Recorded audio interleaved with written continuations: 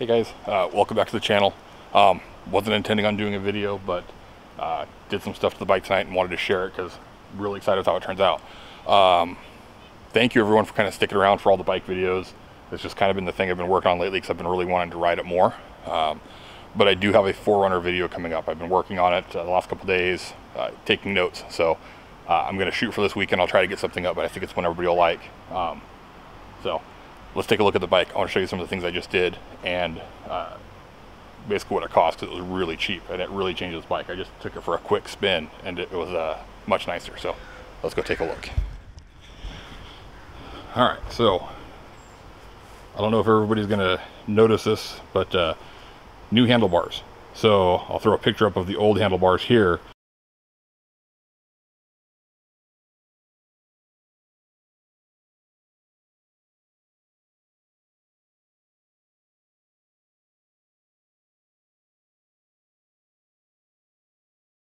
Had the old stock setup, pretty basic, and I didn't like the way it sat, and there was a few things I wanted to change. So new stem, new handlebar, and then I changed out the spacers to carbon fiber just because I could. Use my same GoPro bracket, we'll show that in a second. New silicone grips, and then one of the things I was really excited for, kind of sparked this whole thing, was a quick shifter. So it'll focus on there.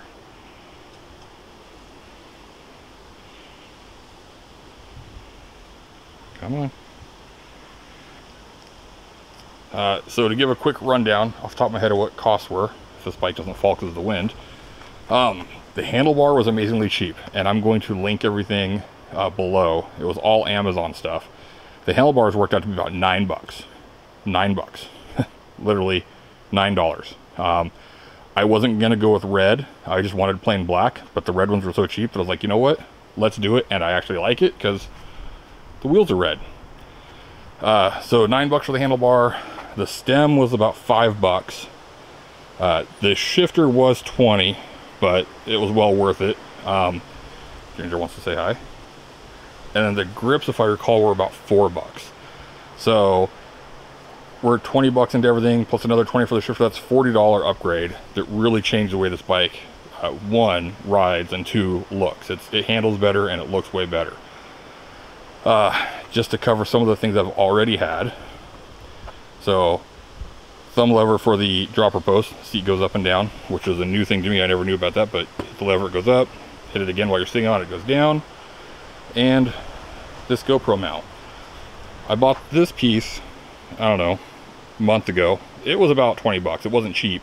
But then I mounted my snap mount to it because when I want to take the GoPro, my GoPro, I can literally just snap it on there, and then it comes off and snaps back onto the tripod.